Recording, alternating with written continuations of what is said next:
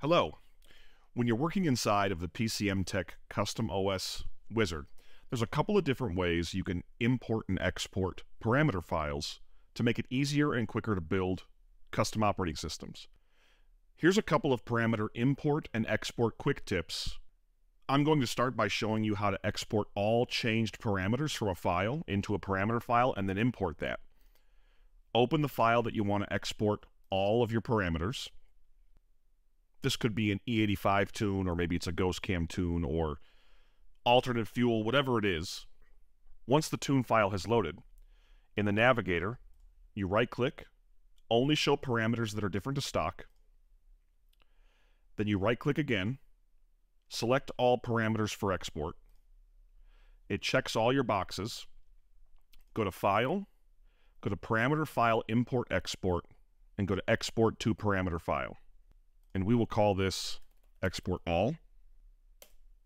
When that's done, you can close that file, open the file that you want to import the parameters into a tune slot or your flex fuel, go to your Custom OS config, and once you're in the Custom OS config, pick where you want it to go. You can put it in your additional fuel overlay, or you can put it in one of your tune slots. I'm going to stick this in tune slot 2.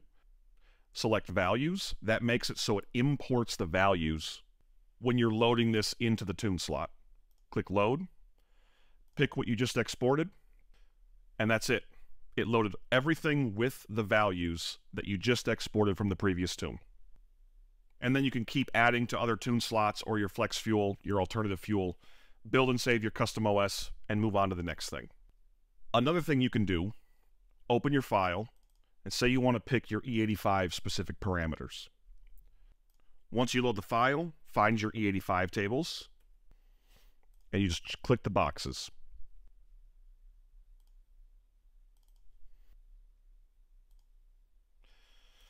And once you've selected everything you want to select, again, go to File, Parameter File Import Export, Export to Parameter File. We'll call this E85 Export.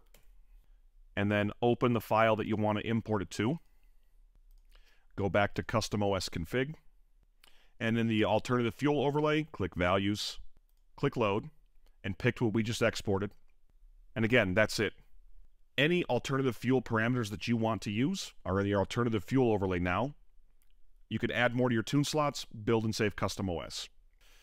And then the last thing I'm going to show you is how to export from a custom OS that you've already built a set of known working values and parameters so you can import it into another tune.